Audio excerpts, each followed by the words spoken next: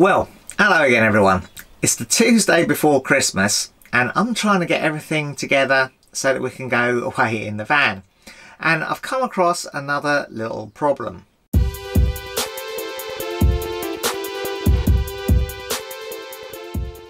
Well, if you're a regular viewer, you might recall we had a problem where the water pump froze up in the van. And I did say once the weather got milder, I'd fill up the tank and run the pump and check for any leaks. And I've done that, and initially it all seemed fine. But when I took the cover off of the sort of seating area where the water heater is underneath, I could hear a very slight hissing.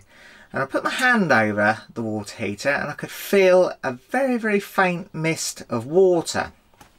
Now, I'm not sure that this was caused by the freezing, because the point where the water was coming out, which I'll show you in a minute, is definitely way above the drain off point, and the heater was drained down. So I don't think there would have been any ice in there.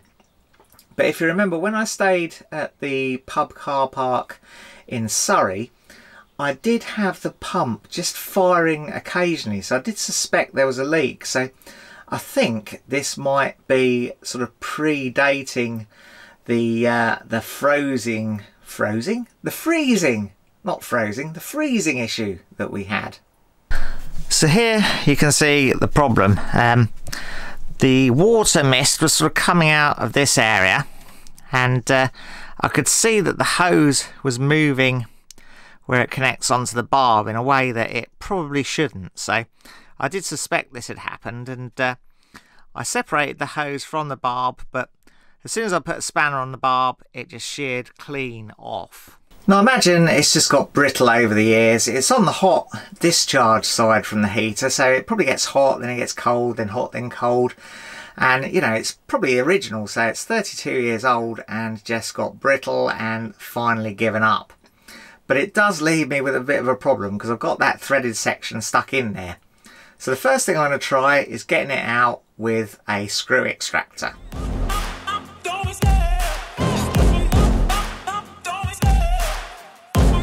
Now unfortunately that didn't work as easily as I'd hoped.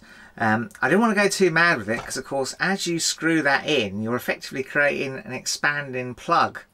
And that aluminium tube thing that it screws into is not very thick, so I didn't want to go crazy with that and crack the aluminium. So next thing I'm going to try, I think, is just wedging a screwdriver in and just trying to tap it round a little bit. We'll see how we get on with that.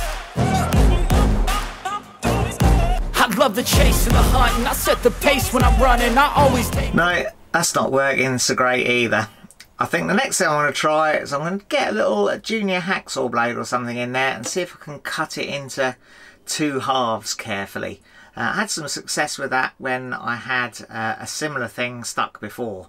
In the other side, the water heater, I think. It was the safety plug vent thing, wasn't it?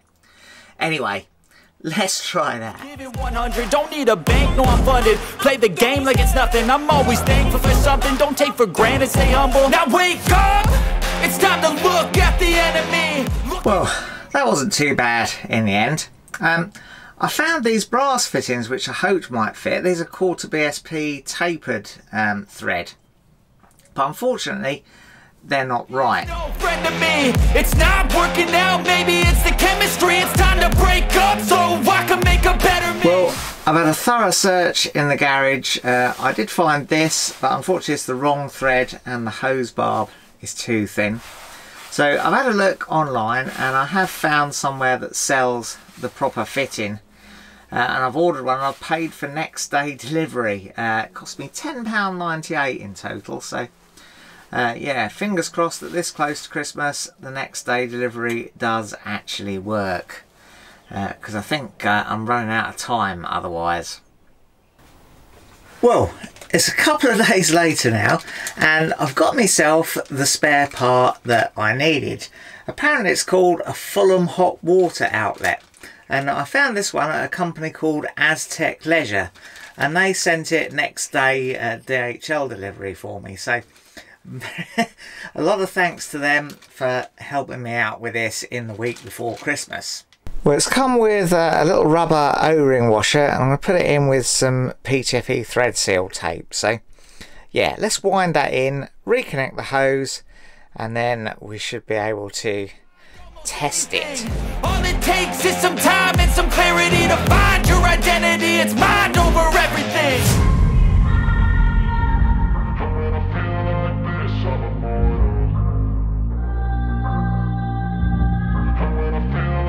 So there we go, hopefully that won't leak anymore.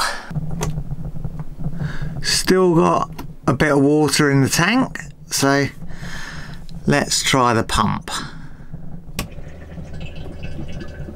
So getting hot water, well not hot water because the boiler isn't on, but I'm getting water out of the hot tap in the bathroom and water out of the hot tap in the kitchen. And the pump is stopping when the pressure gets up, and yeah, that's dry as a bone. Fantastic. So hopefully we're all set. Well, there we go, no more water heater leaks hopefully. So that should mean that everything is working nicely for our trip away after Christmas Day, touch wood. So yeah, hopefully we'll see you in the next video when we should be on our way to Wales.